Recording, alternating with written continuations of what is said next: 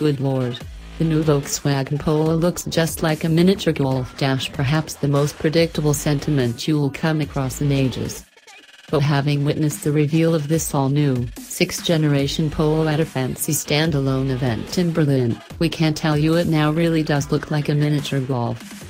It's as if the MK7.5 spawned a mini-me. Not all of the angles are exactly correct, and what's not obvious from the pictures is the sharply creased side detailing, which really stands out in the metal, but from the front in particular it's nearly a dead ringer. Open the door, however, and on the inside it's like someone finally gave the interior designers access to the colored crayons. Gone is the stark, black cabin of every previous Polo generation, in its place a modern, sleek dashboard design with heavily integrated touchscreens, a go-go and 13 different dashpad hues to choose from. It's way funkier than Big Brother in here. New Polo also represents the global debut of VW's 2nd generation active info display. That's a digital dial cluster that, optionally, replaces the conventional instruments.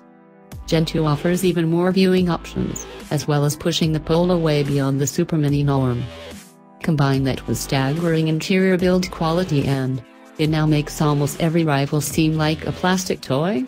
According to head designer Klaus Biskhoff, when you drive it you feel like you're in a different world. And he means in reference to the old Polo, let alone the competition.